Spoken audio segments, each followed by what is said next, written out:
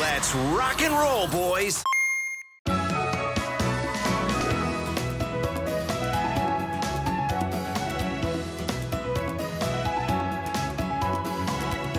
Hello, and thank you for joining us here at ANP. I'm Austin Cummings, and I'm joined by Matthew Schultz for this episode 46 as we break down the latest on Pokemon Sword and Shield before its November 15th release.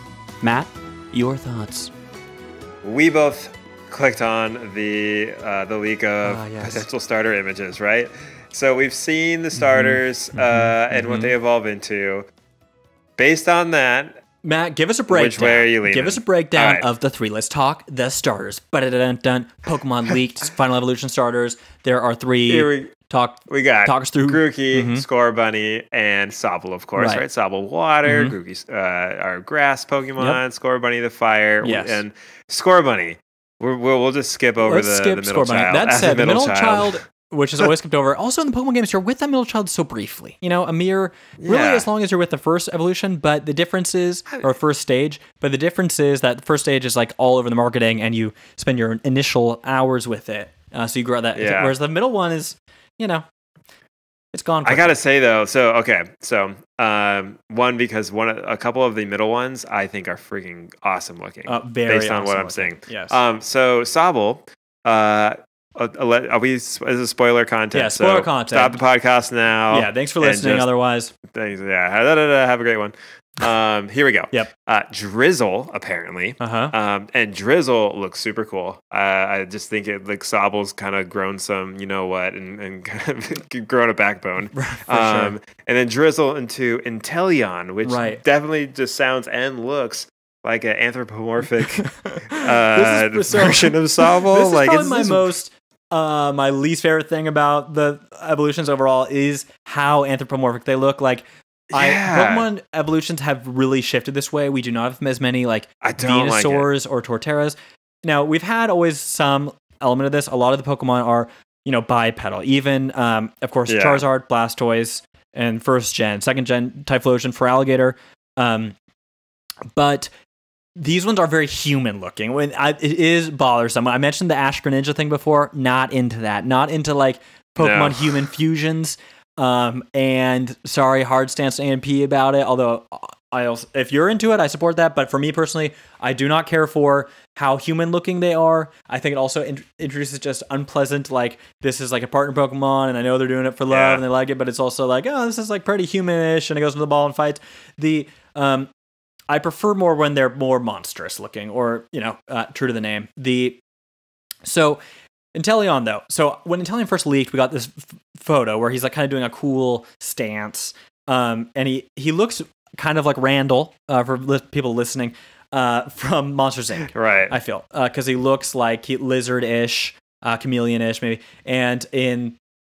But there's a really cool other shot of him. He's got that like, you know, that sass to him. He's definitely got some sass. And you know, we like that on AMP. We like our boys getting a little bit flirty with it. But there's another really cool image of him though that is also leaked where he's basically doing this cool kind of back step, almost like he is he had Inteleon, even the name kind of invokes an intelligence, secret intelligence, a spy. You know, there's something mysterious or duplicitous about him.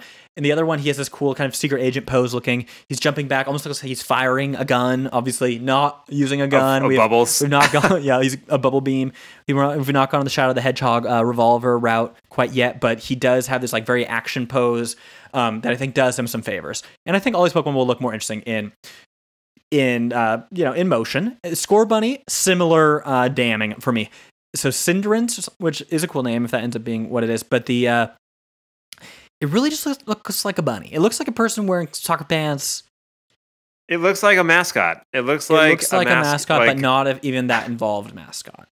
Yeah, like I can't see it too much. I like kind of the flare of the ears, but I gotta say the Raboot is the middle one, and Raboot looks cool. It looks like it's got like a more big kind of bandit, like bandana around its mouth. Yeah. Big rat. The ears are down, not up. You know, like good, yeah, very Babs Bunny. But back to the Toon Squad from Space Jam. What was the really hot the Babs, right? The That's super Babs, yeah. hot. Yeah. Not into the Pokemon Oh, yeah. fusion Yeah. hybrids, but Everyone's Babs. big is Crush. Yes, please. The big Babs cast, big Crystal cast, big Babs cast. Not a running theme. Yeah, Scorbunny, it's Final Evolution. Maybe Emotion will look cool. In this single pose, again, this is our ransom note image someone took with a Motorola Razr and scanned. It's like a person taking these leaks was like in motion running, and they like. It's very strange to me why it has to be so bad. Or like the cops are out their door, and they're like, "We gotta get these out." Then world needs to know. They're very blurry. Yeah. But seemingly only fire type though, which is nice because we've had. Yeah, I was gonna say all of them are either fire, water, or just their own. They don't add a type. I believe so. Honestly, yeah. I don't know the other ones for certain. This one we're looking at what looks like the guide. Because both, Blaziken and Fernape, they both had the fighting type. I think so did Pignite. Oh, Embor. Embor, who is firefighting as well. So there's a lot that archetype is very common in Pokemon. Of course, we're glad it's gone. Incineroar was Fire Dark, so it's a little different. But he also looked like a fighter and a wrestler in his Dark Lariat and his fighting move. And fighting themed move, Dark type move. So I'm glad, it's not that, but it would have been interesting to see like Fire Electric or something that kind of maybe emphasized the speed or athleticism. But whatever, we'll see what it looks like in motion. Maybe it's more interesting. Hard to judge right now. The coolest one definitely though is, tell us about it, Matt. Yeah, where'd it go? Grookey's Final Evolution. And yeah, I know, it just deleted. His name. Oh, here we go. Is, what is it? Rillaboom? Rillaboom. People have noticed online that there is a fun, also maybe joke in the name, where it's like if you were to call this Pokemon out in a battle, one might be inclined to say, go Rillaboom, as in they're completing the phrase Gorilla Boom. Kind of fun. Gorilla He Boom. looks like a gorilla. He looks the most like a gorilla. Gorillas. It seems even stupid to say like he's the least human because gorillas are so human-like, just IRL. But I know. In this case, he's definitely. But the he most looks different. more. I mean, what we would associate with an animal, right? And he's got these. His hair is. He's got this mane of like vines and leaves, and there's like one vine that kind of makes him look like Fabio with just like one strand of hair good. Very over Fabio, his face. very long-haired Superman. We love very that. Big wooden stump, like tree stump. Yeah, because we know the drumming thing is going on with Grookey. Grookey is kind of monkey and groove. We kind of get that idea. Boom, that kind of, we get that fun, onomatopoeia element of the sound boom or the pound. Onomatopoeia is it kind of reminds me of, because this this whole Pokemon game is going with like the whole like, soccer stadium vibe, big Love sports it. Looks fans. so cool also in the trailer and the art, just to have the big stadium. Rillaboom reminds me of like the guy who like is banging the drum when the home team scores or something. And we're like, looks over like Rillaboom. It's just a big dude, big beard. He's at every game. Cinderace, he may or may not bathe, and it's just Timbers. We got a guy. Lumberjack comes out, takes off a bit of a tree. I love that. Yeah, that's what this reminds me of. Right. At those Timbers games, but the Cinderace looks more like a player. Yeah, like he's on the field. And Tillion, maybe the owner of the team. Yeah, or maybe like the competitive team's owner who's like called in to like take out the take out the coach and also like deflate the balls or something. Like it's kind of that mysterious. Yeah. I like it. I'm interested to see all of them. I do wish. I hope we get to some that are, a little different. But I have to think the push for the biped Pokemon.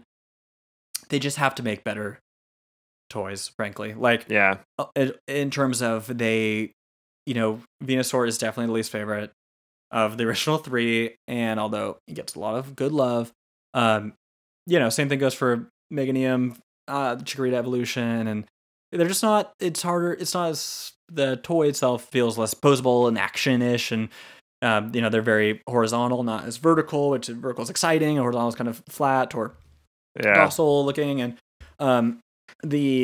I think that has to be a motivation. These are very action in your face feeling. And I hope that things.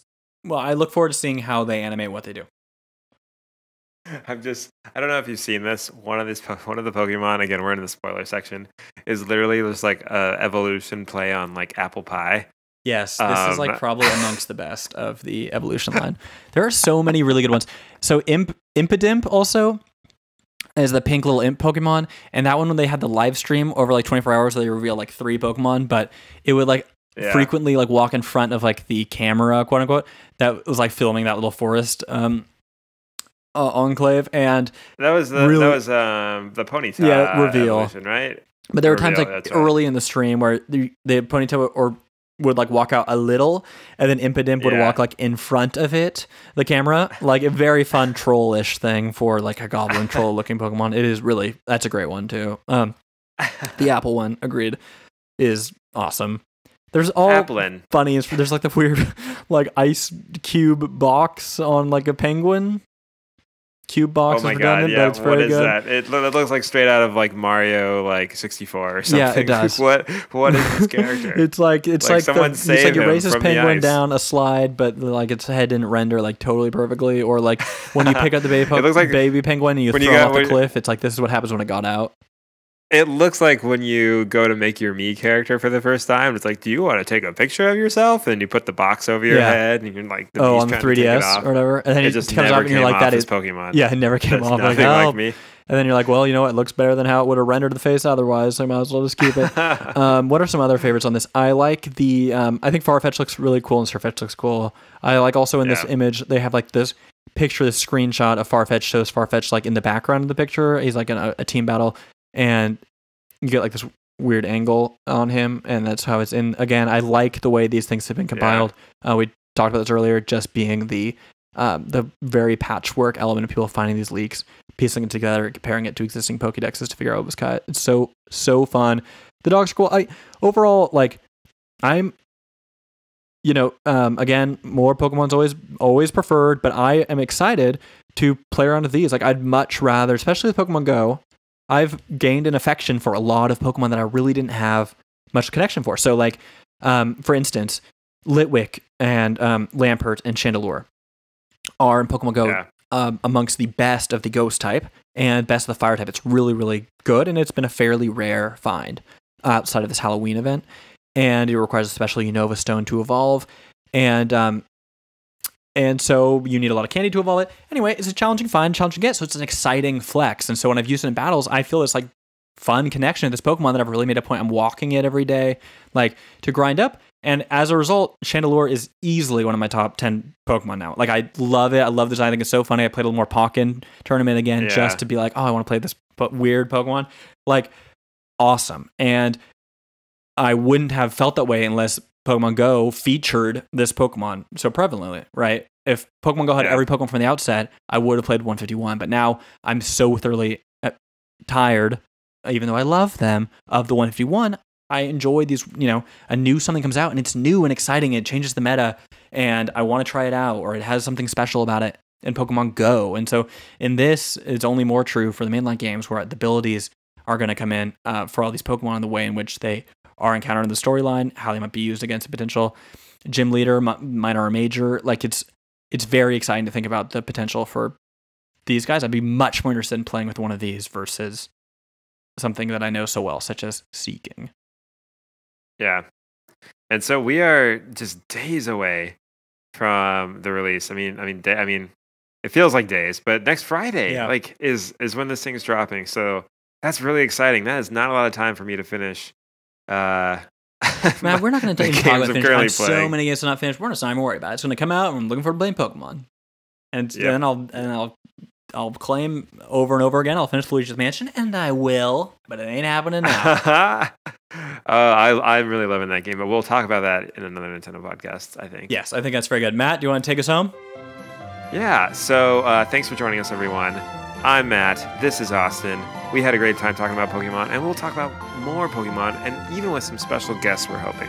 So thanks for tuning in, and we'll see you in yet another Nintendo podcast. Thanks, everyone. Bye-bye.